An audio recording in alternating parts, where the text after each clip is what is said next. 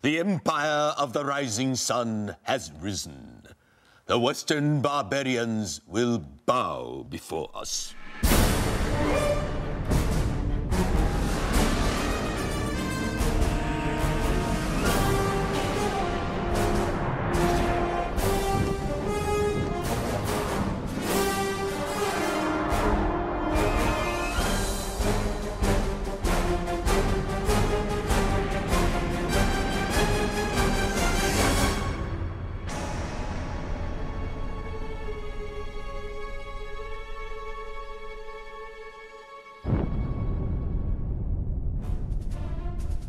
Well, Red Alert 3 is really a fantastic story. You know, I think it's really fantastic when a game has all that gameplay, but there really is a dramatic story weaving through it, and we really have one. The writers really spent a lot of time developing this story.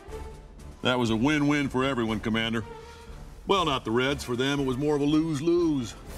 It basically is a story where the Russian faction goes back in time, takes Einstein out, and that changes the history of the world, so that there are now 3 factions in the world: the Soviet faction, the Allied faction, and the Imperial faction. They are fighting for control of the world.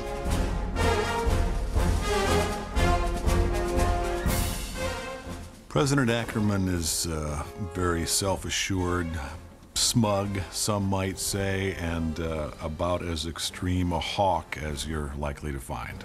Bullpucky! You know those Russians can't be trusted. They hate everything we stand for. Freedom, liberty, the pursuit of happiness, apple pie. Did I say freedom?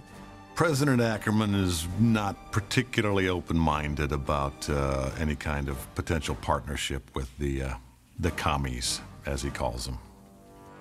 You ready to send those commies running back to their mommies? Field Marshal Bingham is an ally of President Ackerman and of the United States, and there are times when they will butt heads, one time notably, but for most of the game, they're staunch allies. I'll tell you what, Bingham, I like this new commander. Let's send him to France so we can kick a little more commie butt. Actually, sir, I was considering that very possibility. Field Marshal Bingham is very much the old school military. He's a bit like characters that you used to see in Second World War films with a stiff upper lip. And he's very honest, very trustworthy, and is, I think, a little suspicious of the motives of the American president. The leaders of all the other allied nations already agreed. Not me. Not the U.S. of by God A. You're making a very big mistake, my friend. You mark my words. Commander Warren Fuller is basically the commander that works with the gamer as in charge of the Allied forces who will fight against the Soviets and the Empire of the Rising Sun and everybody else in the game. This won't be the last time we meet, and next time your general won't be there to rescue you. My character is Lisette. She's a commander for the Allies, and you can choose her to play with you. And she's kind of sassy. You know, she has her own little thing going on. She doesn't look tough, but she can kick some ass. Well, that's a relief.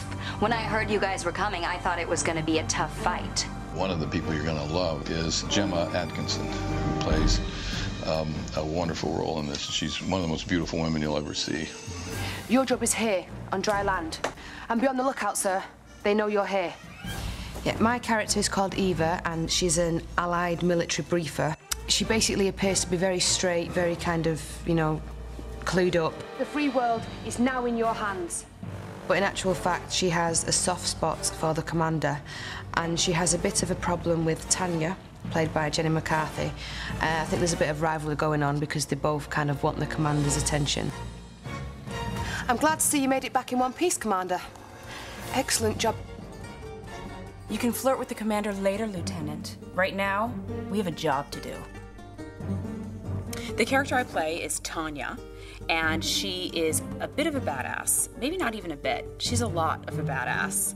She can kill a man 15 different ways with her bare hands. So a word of advice, don't get on her bad side. You know, I'll tell you the scene that I'm excited to do.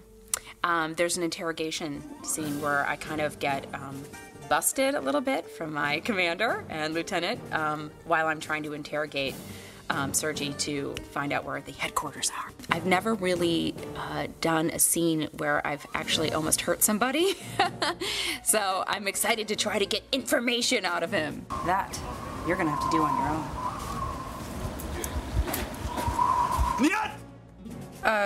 Jenny's my rival in Red Alert 3, and yes, I think I could probably take her in an MMA fight without a problem, and I'd probably just, you know, put her to sleep with a nice chokehold or something, just to make sure it's not too painful, because she seems like a pretty sweet person.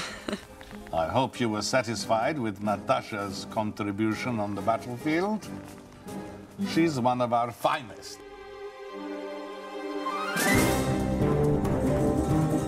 Cherdenko, the character that I play, is a soldier, but he's also a politician, and he's a great maneuverer.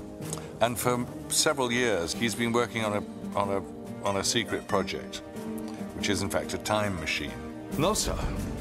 12 months ago, I was put in charge of a top secret project. And things get so bad that he coerces, really, General Krukov to taking a trip in the time machine to Brussels in 1927. This war should never have happened. We went back in time to save ourselves and everything changed. Peter Stormare is out of his mind. I mean, you could commit him tomorrow.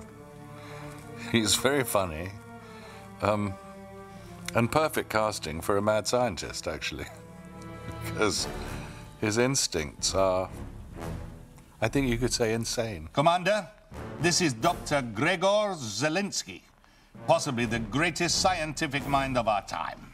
Oh, no, there was another, far greater. Well, he's working for the government, and he has a pretty good salary. I presume he's a loner, and he's devoted to his job. I mean, he is determined to do good in this world, but working for the military, sometimes his inventions and his cleverness is being misused. Prepare these coordinates. No, please, please. Now! Sir, no! One of the rules of the space-time continuum, in which you travel in space, in time, is that you mustn't touch anything or anyone, because it turns to chronodust. Not touch nothing. We mustn't do anything to disrupt space-time continuum. And I think he is a decent scientist who wants to do better and to create something better for this world. But as any scientist with talent, he is a little bit, you know, loony as well. Working with Peter Stormare and Tim Curry has been wonderful. Oftentimes I find myself watching them and watching their characters come through. Whatever it is too late. Time is on our side. And of course, if you control time, you can control essentially what you do and how much power you have over it. And in one stroke, we've wiped out nuclear technology because it just won't exist. So we're going back to a very, very different world. And he thinks triumphantly to a new world order, but unfortunately, through the time-space continuum, there is a huge new enemy, which is the Empire of the Rising Sun. They're attacking! There are too many! We have to evacuate! Who is attacking? The Imperial war machine has been unleashed. Do not struggle against what is inevitable.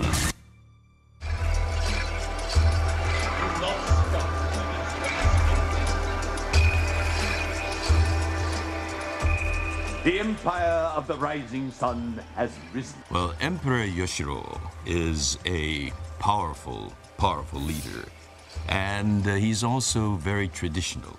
He believes in, it's a very Japanese philosophy, that tradition is important, that there are forces that predetermine what the future is going to be.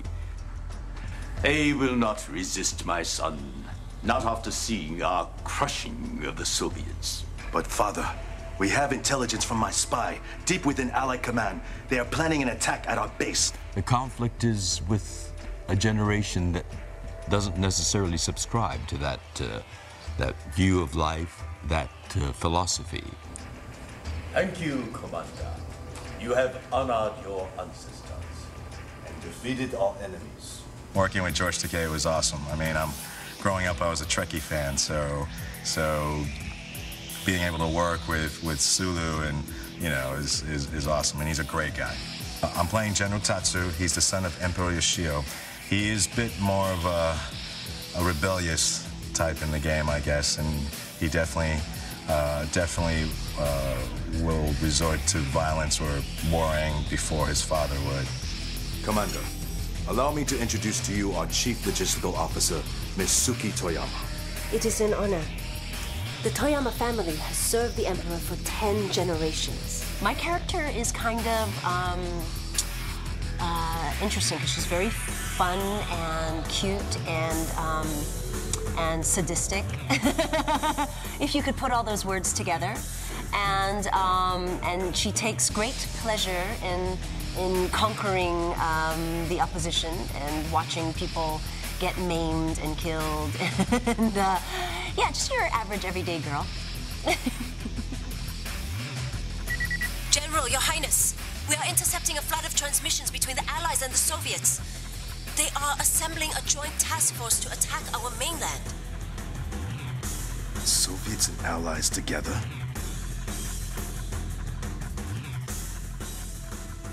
Red Alert 3 is about the most colorful game this team's done. From Battle for Middle-earth to Command & Conquer 3 and now this one, we've definitely gotten brighter and more saturated and more colorful this time. The process for our cinematics involves a lot of different people on the team. It's not just the cinematics guys who are, directing and shooting and editing and providing the audio and all of that, but it really starts from design and design coming up with the locations and the settings and what's the story that needs to take place in those cinematics. And then from there it goes to art, and we start creating costumes for those characters and sets for them to tell their story in. And all that has to happen before it gets into the hands of the cinematics guys who really put it down on tape or on a hard drive, as the case may be. So it started out where do some quick sketches and made cardboard models, and on there you're able to show the stages. We knew we would have probably 2 stages. So all the sets, and in this case we had 11 sets. Now on Command & Conquer 3, we had 3 large sets and probably 6 small little entities that we were shooting with green screen. And this was amazing. When you put the cardboard models out, you really, and you colorize certain parts of the model, you're really able to see the game ahead of time. Because what it does for them is they're able to see where these segments with the actors are going to fit in into their, their CG world. We have a shot then, looking this way at them, where they come to the door. We can have a technician open the door if we want, or they open the door. What we do is we have to translate it for camera. We have to make it work for what they're going to be shooting technically. So it has to work for the camera to move and to dolly. We knew we wanted different areas to use and not just be stuck looking into the set. So we knew he'd be with his son, the Emperor would be with Tatsu. So we created, even using the shoji screen, for example, we played it initially that you're inside, looking at the whole room. We played him standing in front. And then later we were able to make it look like an exterior part, like you were on the other side of the shoji screen, by bringing in reeded outdoor, bamboo screens. We put out bonsai plants. We had a fan going for the little bristling leaves, and you really felt like you were sitting outside. My favorite set is definitely the Premier's office, where Tim Curry has all of his scenes. Because of the color palette that we have for the Soviet faction, that was really the place where we got to have some fun. There's a great big red Soviet symbol done on the floor, big red phone, another big red Soviet symbol on the wall, big portrait of Lenin, and that all ties in with just these over-the-top outfits with, you know, big red and gold epaulets and stuff. That's the set really where I felt we were able to do the most. This was fun for me because I felt there was a lot more detail to deal with and a lot more fun things, you know, to try and find. Hollow, so it makes for, because we actually, especially for this part, to move easily too. We couldn't add a lot of weight to it, so putting a lot of big, heavy, you know, real books would definitely change the factor in that. Even though when you look at it here in the studio, they just look like freestanding columns. They're not even attached. When you see this on camera, this will give you the feeling that this space is double the size. You'll feel like there's a whole other half of this room that exists. And that goes into the set dressing that John did, the scale. At some point during the production meeting, they did mention it'd be fun to have a bear of some sort. And at first I was looking for a full life-size, you know, taxidermy bear, but I walked into a place called House of Props, and there this fellow was. And I thought it'd be perfect, and I thought it'd be a perfect place on the Premier's desk. Welcome back, General. There's a point in one scene where Tim Curry opens up a statue, and the button for his secret elevator is hidden inside the neck of the statue of Lenin. And that's a direct homage to the old TV series that I used to watch as a kid. When we did this, we also had to do a lot of special effects in this set. For example, you know, we have the hidden, you know, the elevator, a bookcase, you press Lenin's bust head, you open it back, you press a button, it releases this humongous bookcase, and the next thing you know, you have this antique elevator that takes you to the basement, where, of course, you have your time machine. Now that's, you know, you have to make it all look seamless, like, okay, this is how it works. When the gamer is playing the game, you don't want to hit him with a lot of details, you know, him or her, and that you don't want them to think about the set too much, you know, as far as the details. You just want to present, you know, an effect for their game playing, you know, that it's there, and they basically get the idea of what we're trying to present as far as where they are. We want to, you know, make them, since it's the Russians and has to do with the Soviets, we want them to feel like, yeah, this could be the Kremlin, you know, the inside of the Kremlin. So you have to present some of those elements that would give that flavor, give that feel. The team put a ton of effort into Red Alert 3, and I think of all the RTS games that I've worked on so far, this is the one I'm the most proud of. And really it just comes down to how fun is it to play. And, you know, it's kind of like picking out which one of your children is your favorite, but I think I got to say Red Alert 3 is my favorite. Of everything we've done, this is the game I most enjoy playing. Being a part of Red Alert 3 has just been awesome, and I'm super excited to see the end result and see it all put together. I'm really excited to have this new fan base, and I think this is the start of like a whole relationship between me and video games. Actually, I'm super stoked on it, man. I wish there would be more games in this category.